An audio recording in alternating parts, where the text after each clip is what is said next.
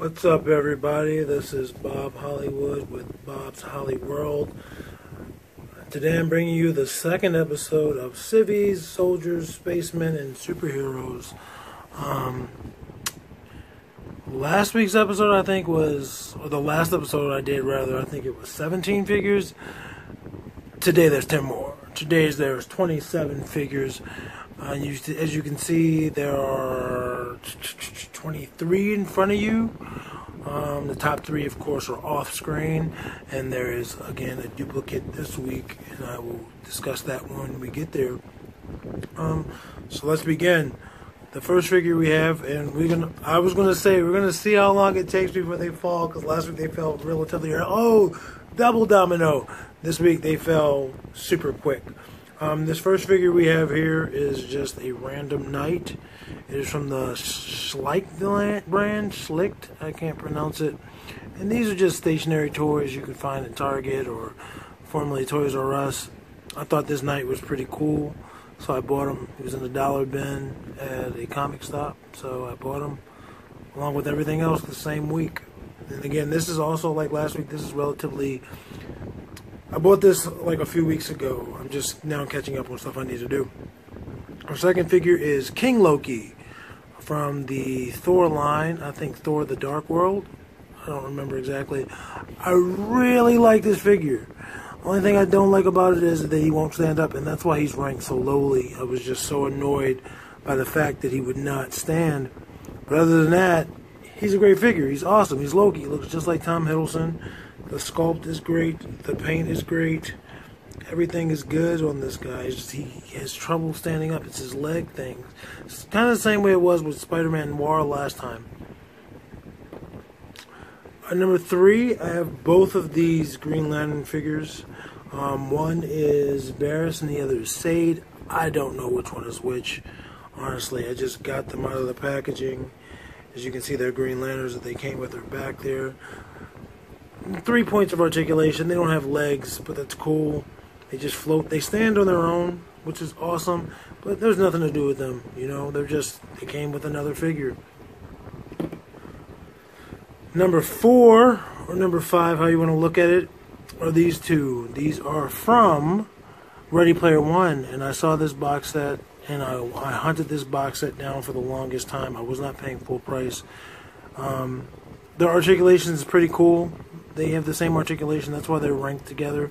There's no difference. One's not better than the other.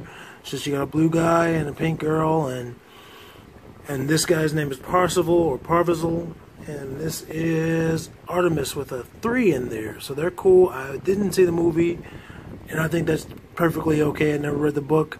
I just think they're cool toys. I wanted them because they're 3 3/4 inches, and these are probably the only Civvies I have in this whole thing. So yeah, they're cool. They're the first Civvies in the Civvies series. So up next we have this Spider-Man who is almost in like a little static pose. I mean, he's not the worst articulated figure here. We've seen the worst articulated figure, which is that knight whose accessory was anything that moved on him. But this guy, he's got these legs that keep him in this stance.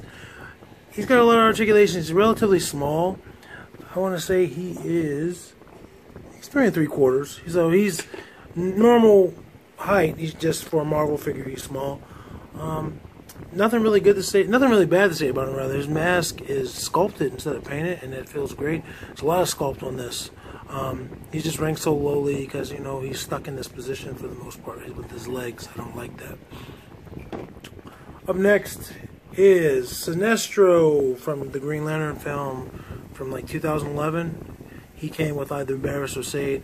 And the reason why he's ranked so lowly compared to the Hal Jordan back there is because he has weird feet. His feet gotten molded a certain way and they're stuck that way, so he doesn't stand very easily on his own. He's doing it right now to embarrass me. But like, you can't see his feet right now because I don't want to move the camera. But he's like stuck in a position, his toes are stuck in an annoying position. But other than that, he's cool. He's got decent articulation, no knees or elbows, but he looks like the actor. I can't think of the actor's name. I don't think I know the actor's name, but he's pretty cool. He's rad. I like him. It's just I I don't like that he won't stand up, and right now he won't focus. So you have to take my word for it that he looks like, there we go, he looks like the dude. He's pink, you know, with green eyes. He's cool. Up next, we have a Thanagarian. This is a Hawkeye alien sort of, Hawkman alien sort of thing. Pretty good articulation. He's the one I have 2 of. He came in the 3-pack with this other one, and with Hawkman. I keep wanting to say Hawkeye. Wrong Hawk, wrong publisher. But yeah, they're pretty cool. Good articulation. They're like a step above that Green Lantern I just showed you because they have elbows and knees. They came with wing accessories, so I'll go over that. All of the figures you see in front of you today, I still have their accessories. It's just easier to store without. So I store their accessories separately. I took their little wings off because they were detachable. Other than that, they're pretty cool. They're bros, man. They're just bros. I would like to get more of these. I wouldn't need another Hawkman, but more of these would be lovely. Next, we have this Spider-Man. This is another Spider-Man. This is my 3rd overall Spider-Man. And I'm not a big fan of Spider-Man. I'll be the first person to tell you that. But I probably have more Spider-Man action figures than any other toy, whether that's 5-inch or 6-inch or 3 3/4. I had to think about the 6-inch. I do believe I have more. I have like 2 Spider-Man, and that's the only thing I have in 6-inch that's a duplicate. So they're not the same toy, but they're both Spider-Man. And this guy is red and blue. Very cartoonish looking, but he's cool. There's no webbing on his mask, but he's cool looking. He's not ranked low, I wouldn't say, but he's not in the top half, so, but he's cool. Next up is the 3rd figure we have from the Ready Player One line. His name is iRock. I know nothing about this series. I thought he looked cool in the packaging. He's one of the reasons why I wanted to get the 4-pack. He has great articulation. You can't notice all of their articulation in the box, but I got the box for dirt cheap, like dirt cheap. So much in fact that I bought multiple of them. And I think I'm gonna customize this guy. He's got this skull in the middle that you can see through. I don't know what the deal with that is. I don't know what the deal with any of the Ready Player One figures are or characters. I'll be honest, but he's cool. He's cool. I want to say short. I'm so used to saying short, but he's 4 inches. But compared to a Marvel figure, which we don't have very many of this week, that's relatively short. Next, we have Condor from Lanterns, the Corps, and next to Marvel Infinite, Marvel Universe, they also call the 3 3/4 Marvel Legends, which they don't seem to be making a lot of, or any of, it seems like. The Corps stuff is my favorite. I prefer the villains. Condor is a member of the Corps and not the Curse. But, you know, see, he's like a pilot or a paratrooper. And I bought him in a 3-pack with 2 of the other figures back there. I can't tell you which because they don't really know. But, yeah, a 3-pack of him. He's pretty cool. This is just a cool little dude. Next we have Hal Jordan, Green Lantern. Bam! And again, he came with the lantern. So did Sinestro. They both came with Green Lanterns because of the Green Lanterns. This guy's pretty good. I didn't see the Green Lantern movie. I'll be the first person to tell you that. I didn't see it. I think I started watching like the beginning, but it just didn't interest me. It just didn't. I can't lie. I can't make up another excuse. It just didn't interest me. But this guy's cool. He looks like Ryan Reynolds with the Green Lantern mask on, and I think that's neat. The toys probably are the best thing about that movie from what I've read about reviews, but I can't judge it. Next up, we have H, and her name is actually on her chest. And I only found out that this is a girl, like avatar for in the game or whatever, from watching another video, and that's probably how I figured out how to pronounce the name. But this dude is cool. He's probably he is the main reason why I wanted that 4-pack of the Ready Player One figures. He came with a little shotgun-looking thing. He's skeletal on the back. I mean, if you were to just look at the box and you didn't know anything, you would think this is iRock because he's got one eye and he's got like a super eye patch thing, or she. But yeah, this is pretty neat. This is pretty neat. I'm gonna do some customizations with these, like just paint them different colors so they stand out. But that's better than just having a bunch of the same figure walking around. Next up, we have Recoil. Bam. He came with two little pistols. And this is another core figure. This one's static, other than his arms and his head. So 3 points of articulation, and that's not the worst of the night. But he's cool. Yeah, there's another 3 points of articulation core figure back there by the name of Reaper. But I ranked Reaper higher because I like Reaper's details, and we're going to get into that shortly. So there we go. There is Recoil. I dropped. There's Recoil. Next, another core figure. The third of the day, we have Rucker. Rucker has more articulation. He doesn't have as much, he has the same amount of articulation as Condor. So his legs go up and his knees bend and his arms do this. He can give you a big hug. His head turns. He kind of reminds me of somebody off of Trey Parker and Matt Stone, Team America. Like, his head's big, his feet are big.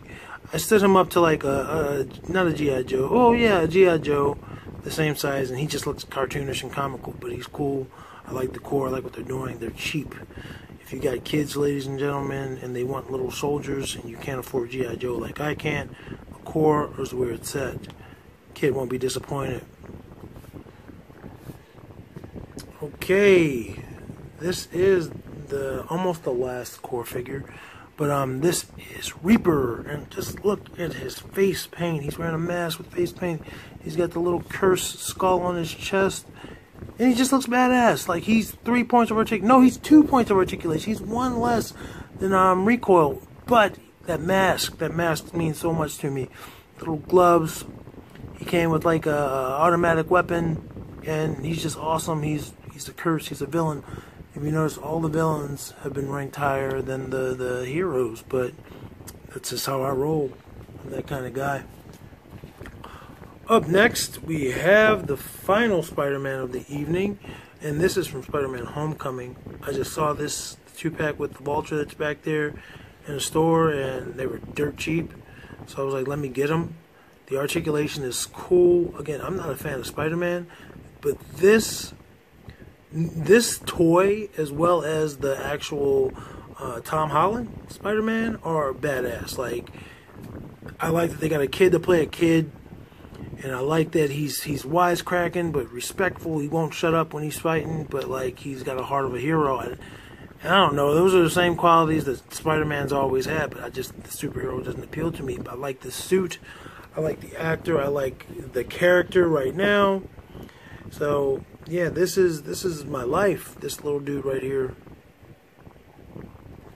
Next up is Mace Windu from Star Wars. He came with his little lightsaber, and this dude's cool. He does that. He can swing his lightsaber.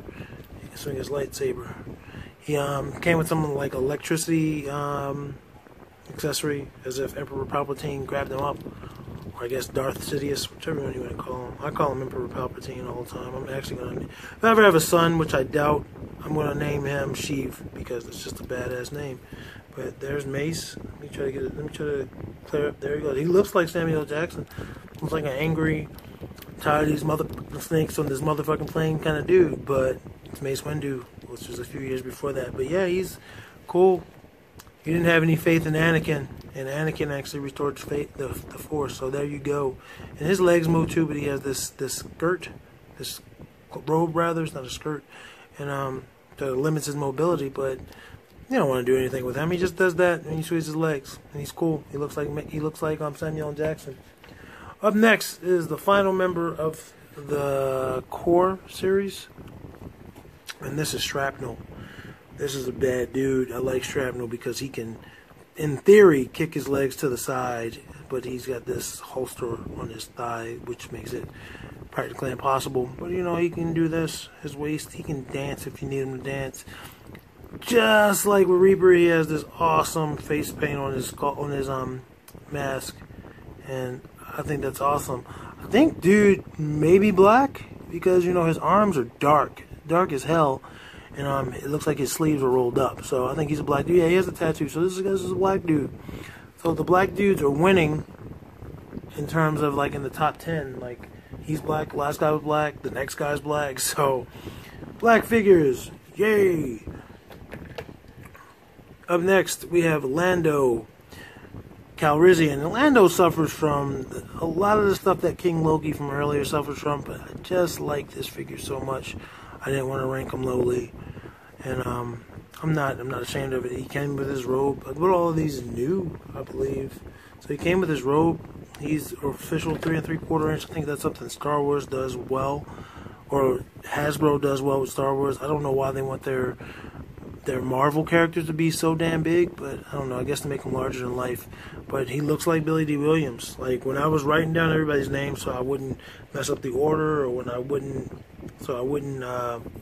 forget somebody's name, I could not think of Lando. I could only think of Billy D. Williams.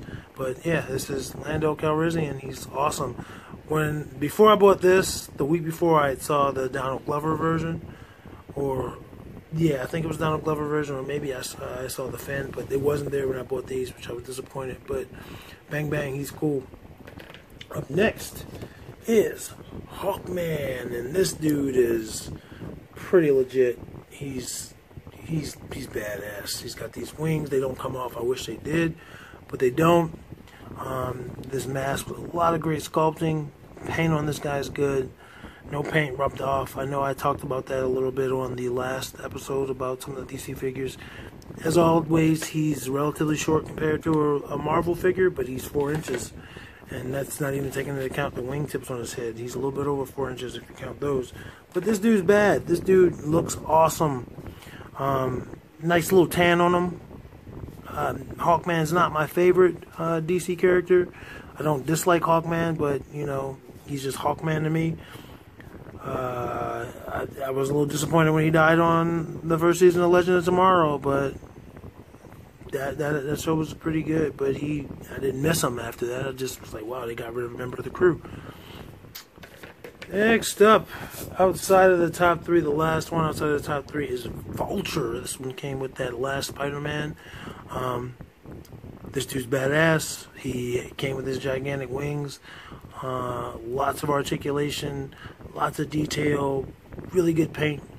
I didn't see Spider-Man Homecoming, but I don't necessarily like the feet. He stands up, no problem. I just think they look weird, but I can't really say anything because maybe that's just how the suit. Well, it's obviously how the suit was designed, or else it wouldn't be there. But yeah, this is Vulture. He's cool.